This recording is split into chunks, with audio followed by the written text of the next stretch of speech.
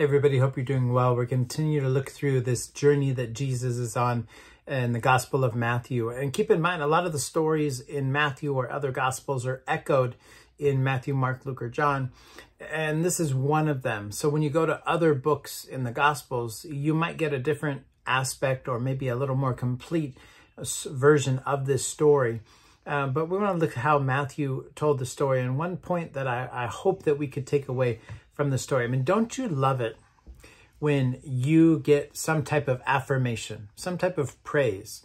It could be somebody going out of their way to just compliment you, or it could be some type of award, right? Maybe you win a special award. I mean, recently, my kids both have won special awards, special recognitions, and my proud meter just goes up, right? Like I just go, oh, wow. And it's not saying that they're better than others or others aren't as good, right? But there's something about getting special recognition that you work hard for, or that someone who looks at you wants to push forward, wants to highlight and say, this is a quality that we want. And we see this in you. That's why we're recognizing you for this honor, right? Or for this recognition.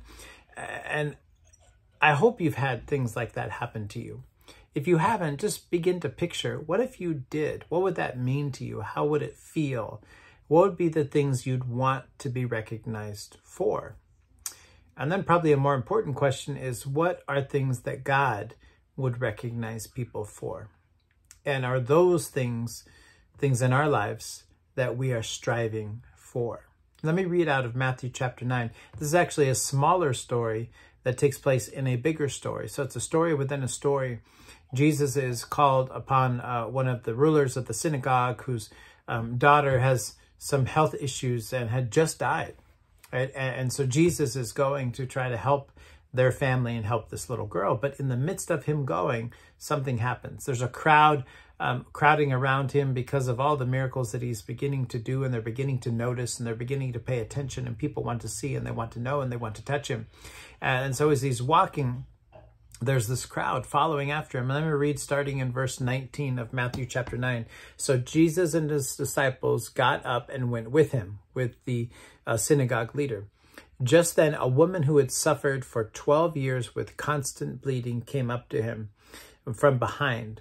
She touched the fringe of his robe, so just the edge of his robe, because she thought, if I could just touch his robe, I will be healed. Now, some other stories say that Jesus actually felt power go out of him. And then in verse 22, it says, Jesus turned around, and when he saw her, he said, daughter, be encouraged. Your faith has made you well. And the woman was healed in that moment. And then Jesus goes on. So we have this really cool little story happen. And we probably can't identify with all of the ways that this woman was suffering. All right, 12 years was a long time. The bleeding would not have just been potentially embarrassing or discomforting or just a pain, but actually would cause her to be ceremonially unclean. So she couldn't even go to the temple, right? She couldn't even have access to God in the way that they worshiped or approached God back then. Not that it was necessarily right, but she would have been ceremonially unclean. She would have been unclean as well to make other people unclean if they touched her. So technically, as she's bouncing through this crowd trying to get up to Jesus, she's making people unclean as well, right? So people would stay away from her. They would avoid her. So just imagine 12 years of people avoiding you, of parents looking at their children saying, stay away from her, right? And not being able to go to the temple, and just all of these things. This is what's wrapped up in that word of suffering. It's not just the physical things that's going on. It's the emotional things as well. And she didn't even feel brave to come up and talk to him. She just reached out for that edge of his robe. Jesus felt the power go out of him. She was healed. What's interesting that I hope we could think about is it could have been that Jesus knew what happened and she knew what happened, and that was good enough, and Jesus just kept on walking. But in that moment, Jesus stopped and acknowledged her. Jesus stopped and saw her. Jesus stopped and he highlighted what she had done because of the reason why she did it. Jesus said to her, your faith has made you well.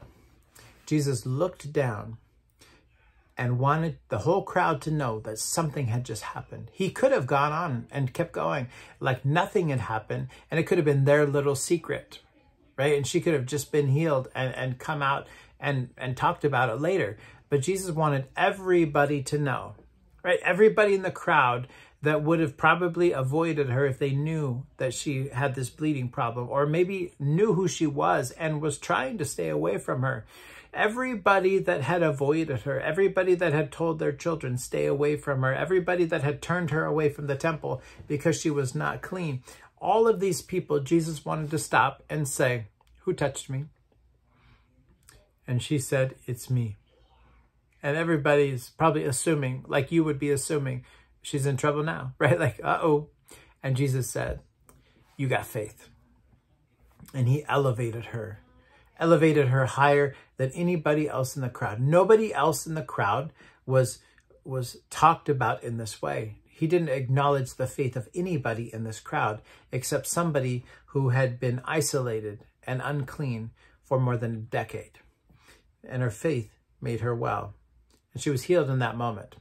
Because we read in Hebrews chapter 11, faith pleases God. That's what makes God happy. So in life, I hope as you journey, you will look down and see that the people God wants to acknowledge are people who walk by faith, people who use faith, people who are people of faith. If you don't know what to do in life and you've got a crossroads that you're looking at and you've got multiple decisions that you're trying to decide about, ask yourself which one would take the most faith and just go down that road.